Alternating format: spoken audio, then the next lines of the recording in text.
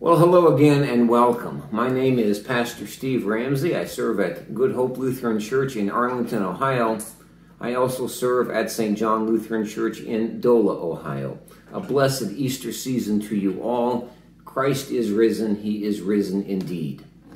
Let me read to you from the Gospel of St. John. We are in chapter 20, and this is what it says. When it was evening on that day, the first day of the week, and the doors of the house where the disciples had met were locked for fear of the Jews, Jesus came and stood among them and said, "Peace be with you." After he said this, he showed them his hands and his side. Then the disciples rejoiced when they saw the Lord. Jesus said to them again, "Peace be with you. As the Father has sent me, so I send you." When Jesus had said this, he breathed on them and said to them, "Receive the Holy Spirit. If you forgive the sins of any, they are forgiven them. And if you retain the sins of any, they are retained." But Thomas, who was called the twin, one of the 12, was not with them when Jesus came. So the other disciples told him, "We have seen the Lord." But Thomas said to them, "Unless I see the mark of the nails in his hands, and put my finger in the mark of the nails, and my hand in his side, I will not believe." A week later, his disciples were again in the house, and Thomas was with them. Although the doors were shut, Jesus came and stood among them, and Jesus said, "Peace be with you." And then he said to Thomas, "Put your finger here and see my hands. Reach out your hand and put it in my side. Do not doubt, but believe." Thomas answered him, "My Lord and my God." Jesus said to him, "Have you believed because you have seen me? Blessed are those who have not seen and yet have come to believe." Well, in this gospel lesson I just read, found in John chapter 20, I would like to look in particular at the very first paragraph. It was Easter Sunday night, and the disciples were hiding in fear when Jesus appeared to them, and Jesus said, "Peace be with you." And then Jesus said, "As the Father sent me, so I now send you." Grace, mercy, and peace be multiplied among you all in the knowledge of God and of our Lord and Savior Jesus Christ. Amen.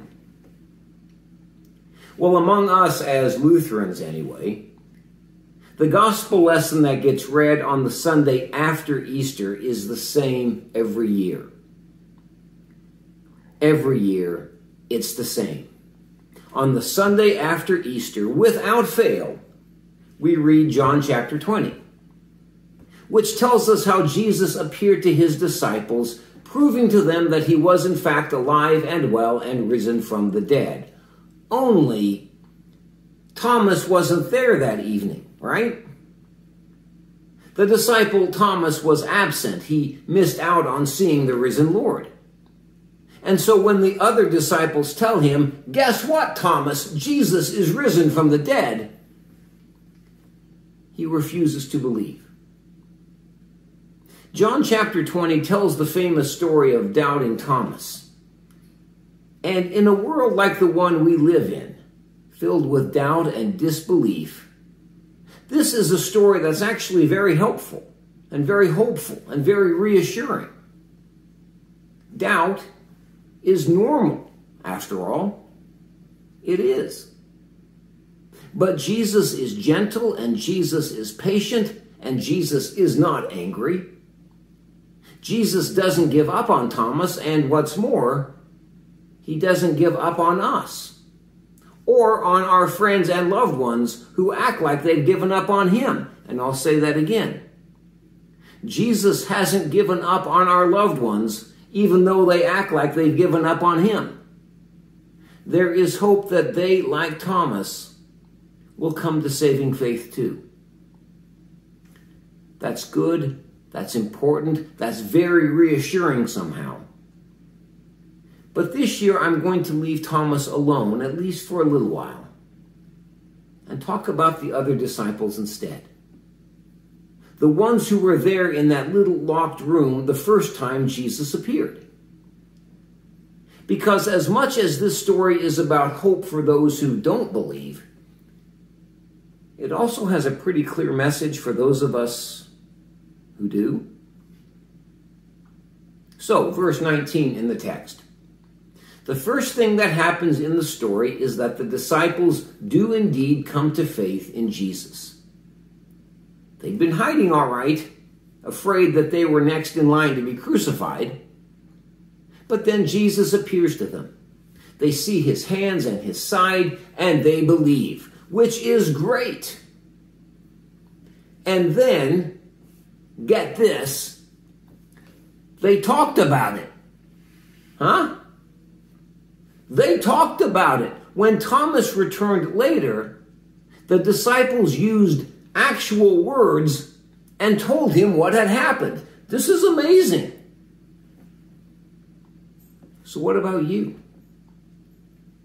You've also been met by this Jesus Christ who died and rose again. You also have come to believe, at least I assume so anyway, you're watching this channel. So can you find the words and maybe tell someone about it? When and how has Jesus been real in your life? Are there moments that stand out for you? And can you share that story with someone the way the disciples shared their story with Thomas? I really want you to try thinking about this. How might you put your faith into words? So many of us spend a lifetime assuming our faith. We spend our lives taking it all for granted somehow. We enter the doors of a church and recite words from a hymnal that somebody else has written, but have no words of our own to talk about faith. And honestly, outside of the church, away from Sunday morning, we may never think about faith that much at all. But this is Jesus Christ. This is Jesus who died and rose again to save us. He is Lord of all. When and how have you experienced Jesus as the Lord of your life? Can you find the words and say? What, in short, is your faith story? And can you find a way to share that story with somebody else? Now, if I know all of my Lutheran friends, and I think I do, you're going to struggle with this.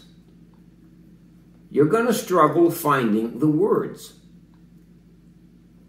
Look for them anyway. Think deeply about your faith this week. And then look at the text again because, good news, it shows us there is in fact a way to live and share our faith even if we don't happen to have the right words at the time. We can live and share our faith with our attitude. See verses 19 and 20 in the text, where Jesus says, not once but twice, peace be with you. Peace be with you. To have faith is to live in peace. To know Jesus is to know his peace. And to share Jesus is to share his peace. Words help. Words do matter. But you can live and share your faith by living and sharing his attitude of peace.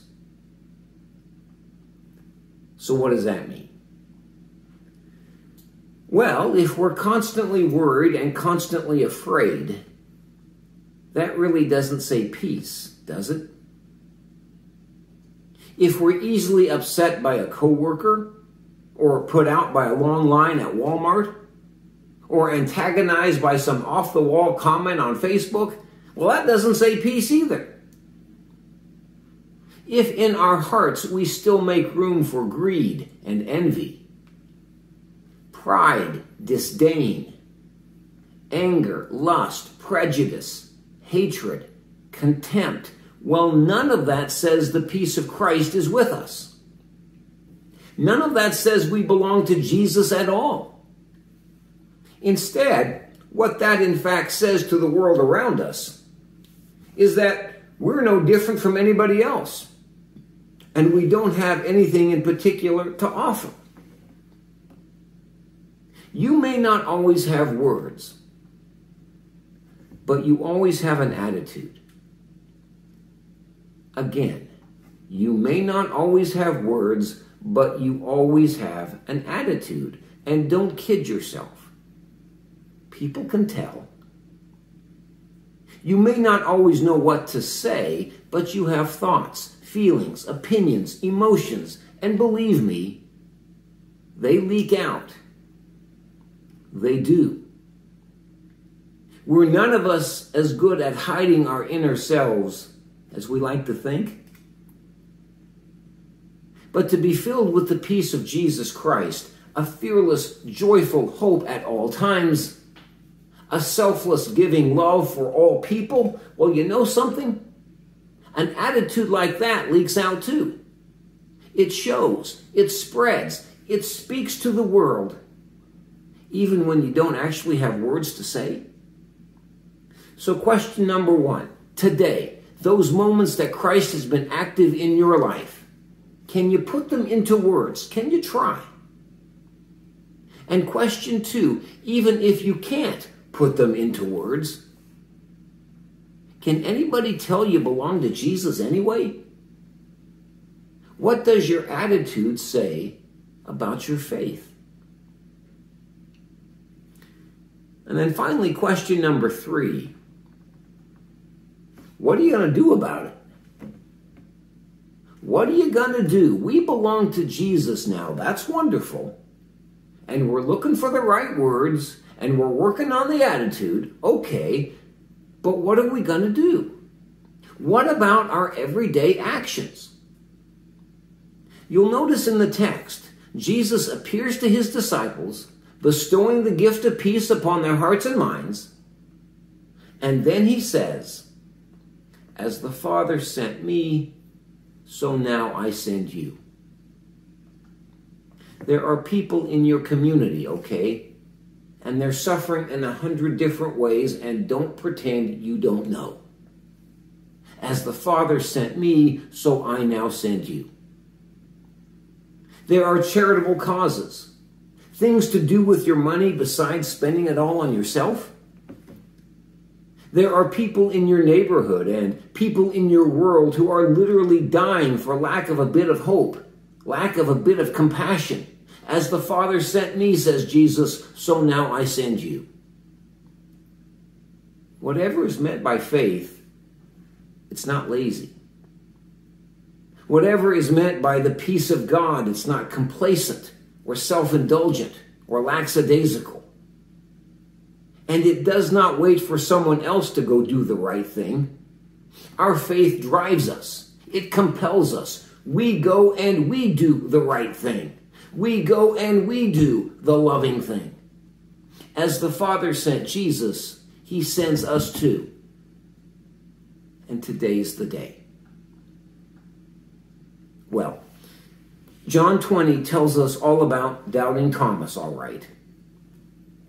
And the good news about doubting Thomas is that God has not given up on him. For those who doubt then and now, including our own friends and family members, God is patient and God is gentle and God keeps calling those who don't believe back to this Jesus who died and rose again. But John 20 also makes clear God keeps calling people who do believe back to Jesus as well. God keeps calling us back to the cross. He calls us back to the empty tomb. And then God sends us out again, taking him with us this time, that we may make him known in our words and in our attitudes and in our actions. And may this be the day we get started on all three. In the name of Jesus Christ. Amen. In our prayers this Lord's Day, we remember the sick and the suffering, as well as the rejoicing, and all those in need of the mercies of God. Let us pray for the whole people of God in Christ Jesus and all people according to their needs.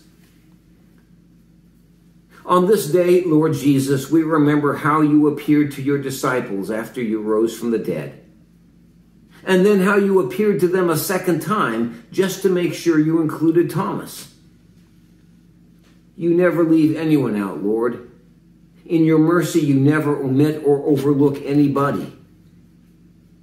Don't overlook us either, but include us the way you included Thomas. Make yourself known to our hearts and bring us to faith in you. Lord, in your mercy, hear our prayer. Lord, we pray not only for ourselves, but for friends and loved ones who act like they've given up on you. Be merciful to them and to us, and extend your hand to them once more today. In the world as it is now, doubt and disbelief are easier and more popular than ever, and the way of faith has never been harder. But nothing is too hard for you. Touch the hearts and minds of people everywhere, including those we love, and bring many to faith. Lord, in your mercy, hear our prayer. Use us, Lord Jesus, as you used your first disciples. Give us words that speak of our faith in you. Then give us the courage to actually speak them. Give us an attitude that reflects the hope we have in you, and let your peace be made known in our lives, even when we have no words. And then, Jesus, show us what to do. In a world that is bleeding from 1,000 different wounds, use us to heal at least one of them, and in that way to make you known. Lord, in your mercy, hear our prayer. We pray for the sick and the suffering, especially those whom we know by name. David and Rich, Dan and Ray, Jan, Cheryl, Emily, Lauren, Jane, Marilyn. We ask that you extend your healing hand to them. Touch their bodies, Lord Jesus. Touch the bodies of all those who cry out to you this day. Work a healing in their lives. Lord, in your mercy, hear our prayer. We pray for Austin and Tina, married this weekend, as they begin their new life together as husband and wife. Bless them and those who love them with your Holy Spirit. Lead this couple along the path and make them the family you want them to be. Lord Jesus, work with all of our families and make us the people you long for us to be. Bless husbands and wives and parents and children, and let the family unit be the place of peace and love you have always intended. Lord, in your mercy, hear our prayer. You have led us to the cross, Lord Jesus. Now lead us to the empty tomb. And past the empty tomb, now lead us into your world as your servants of peace, and bring us at last to the fullness of your glory on the day you come again. Lord, in your mercy, hear our prayer. Into your hands, O Lord, we commend all for whom we pray, trusting in your mercy through your Son, Jesus Christ our Lord. Amen. Lord, remember us in your kingdom and teach us to pray. Our Father, who art in heaven, hallowed be thy name. Thy kingdom come, thy will be done on earth as it is in heaven. Give us this day our daily bread, and forgive us our trespasses as we forgive those who trespass against us. And lead us not into temptation, but deliver us from evil. For thine is the kingdom and the power and the glory, forever and ever.